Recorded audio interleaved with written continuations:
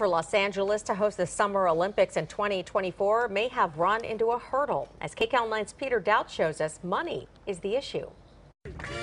Tonight, LA is not quite ready for its close-up. Plans for the 2024 Olympics pushed back by City Council amid concerns over cost. Are we writing a blank check?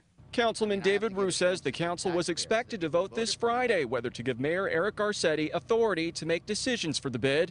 But Roux says the vote has been moved to next week, so the council has more time to learn exactly how the Olympics would transform the city. When something is pushed so quickly, is there something that we're missing? Details of the bid were released this week in a 200-page booklet with proposed venues including the Staples Center, Dodger Stadium, and a renovated LA Memorial Coliseum.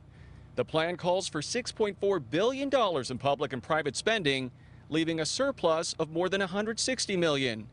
The bid book also mentions a guarantee from Governor Brown, who expressed support for a state financial guarantee for the games.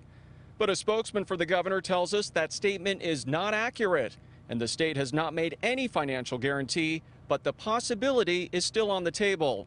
The committee behind LA's bid sent us a statement. We had initial conversations with the governor and his team last year when this bid book was created, and look forward to discussions with him and other state leaders if the U.S. Olympic Committee selects Los Angeles. Right now, any delay could have consequences. The U.S. Olympic Committee cut ties last month with Boston, initially chosen as the U.S. contender for the 2024 Games. The committee has until September 15th to enter a bid. At Exposition Park, Peter Daut, KCAL 9 News.